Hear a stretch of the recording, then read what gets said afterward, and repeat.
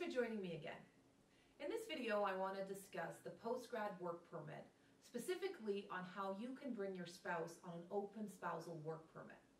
So as a post-grad work permit holder, you're entitled to bring your significant other to Canada for the same validity as your current work permit. Now that can be your common law partner or your spouse. So let's for now focus on the spouse, and I'll also mention a brief description of what you need to be aware if you claim to be under common law relationship. So when you submit the Open Spousal Work Permit application, the following documents are very important that you include in your application. The first is obviously your partner's post-grad work permit. And for the same validity of his or her work permit, you're going to request the open work permit. Obviously, you're going to also include your marriage certificate. Ensure that it's in English or French, and if it's not, you have to include a certified translated marriage document with that application. The most important part of this application is to include your spouse's employment letter, which indicates the NOC that he or she is currently working. Now, I have clients who've contacted me where their partner is on a post-grad work permit, however, their partner is not working yet. If your partner in Canada has not found employment, he or she cannot apply for the open spousal work permit for you.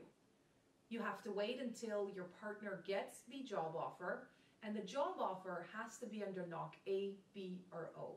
Meaning employment under NOC C currently does not qualify your partner to bring you over on an open spousal work permit. The rest of the document should be relatively easy. It's very similar to the visitor visa. So you should include financial documents, your ties to your home country, a letter explaining to the officer how long you plan to stay in Canada, an invitation letter from your partner, etc., etc. So for details on that, you can also click on our visitor visa videos that we've done.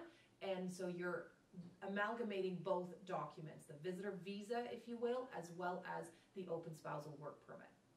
Now, if you're claiming that you are in a common law relationship, keep in mind to qualify as a common law partner, you have to demonstrate that you're currently residing for 12 months or more. Now, let's say you resided with your partner for 12 months or more, let's say 2 years, and now your partner is in Canada and he or she has been in Canada for 6 months.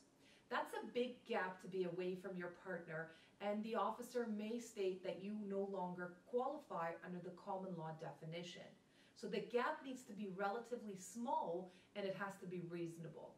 So again, that is subject to the officer's discretion. Sometimes I find officers allow 2 months gap, sometimes a little bit more. So you have to reason with the officer and explain why you still believe you qualify under the common law. Hope this video is helpful if you're applying for an open spousal work permit based on your partner's post-grad work permit. Remember, at Akramian Associates, there's always a way. Thanks for joining me again.